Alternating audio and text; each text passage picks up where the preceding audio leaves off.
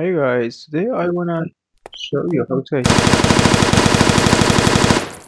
in Unreal Engine 4. See, it's really everything's just being destructed. So this is what I'm going to show you today. So first off, instead of using a projectile, I'm just using a line trace by channel set to visibility, uh, and it's just the performance just much better than using a real physics-based projectile. So this is what I did. This is a line trace channel starting from the gun itself, and I'm just getting the socket transform using the location to hit the start and get the forward vector, multiply it by something. In this case, I wanted it to be so big that it wouldn't miss anything in distances, so it could hit something in distance no matter how far is that object. So after that, we're going to get the hit results, because the hit tracers getting some hit results, like uh, exactly how the projectile's doing the job. So after that, we're having some events. So the events that I'm looking for here is just the event for the destruction actor. So let me just find this real quick.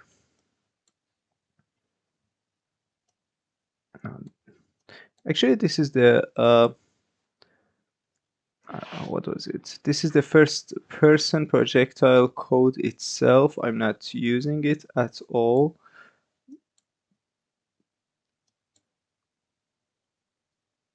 Yeah, this is the code that I was looking for.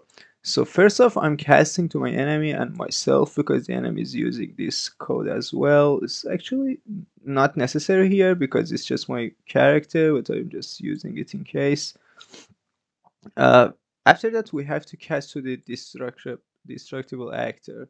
So just type destructible actor, cast it here, and the object will be going to the hit actor itself. So if the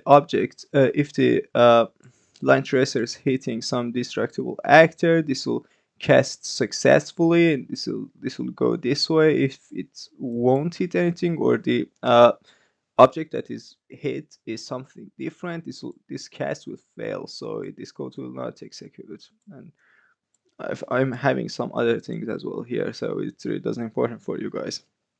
After that, get the destructible component.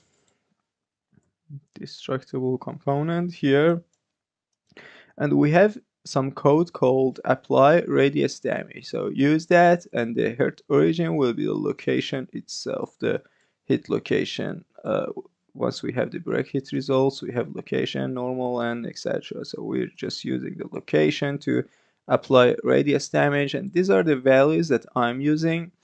Base damage is 10, damage radius is 50, impulse strength is 10. I'm using a low value of impulse strength because when the impulse strength is too high, it will push the wall completely off the surface. Let me show you some.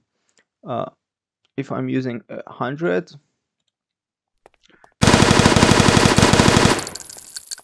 oh, I'm sorry, just like this, something like this. It's actually much better. Yeah, it's maybe too much, but it's your choice, definitely. So in this case, I'm going to with 1,000. So this is the code we needed, and after that we have to build our structure mesh. So the first thing you have to do for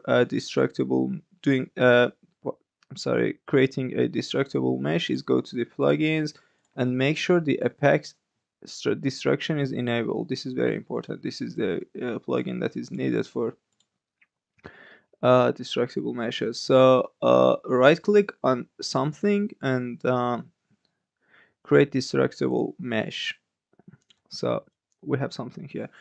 I've just made sure that this is not set to 25. This had to be something like 500. I know that's too much, but this is what it is right now.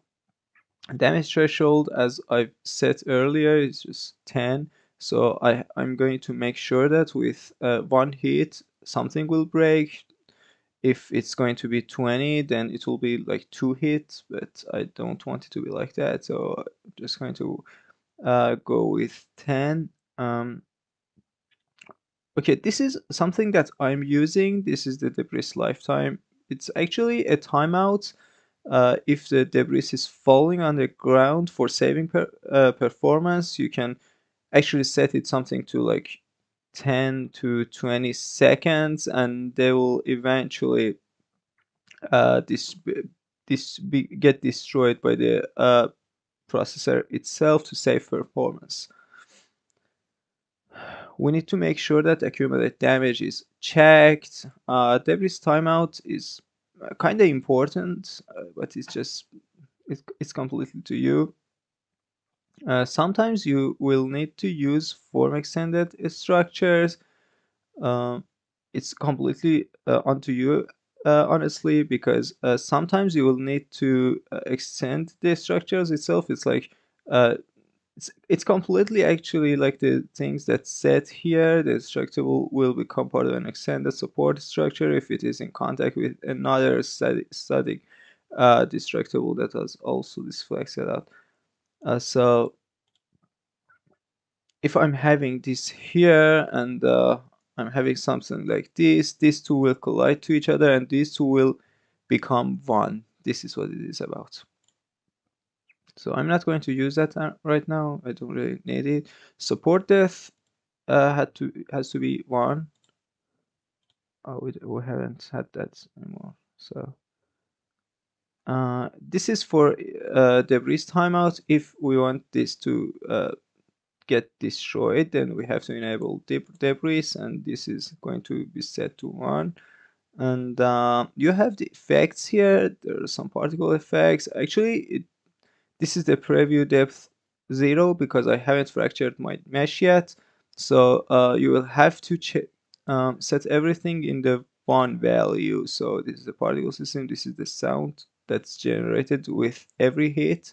So I'm going to fracture my mesh. It is going to take a while, so I'll just cut off the video. Actually, it didn't take long enough, so it's all good.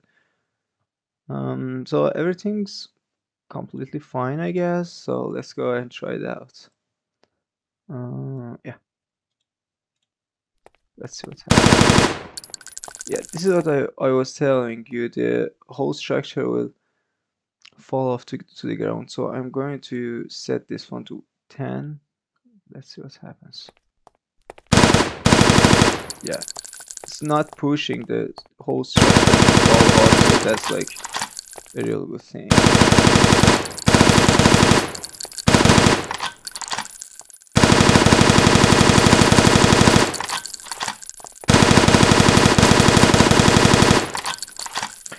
Yeah, this is it, guys. I hope you enjoyed, and if you did, please hit that like button, and if you have any questions or anything, just let me know. Thanks.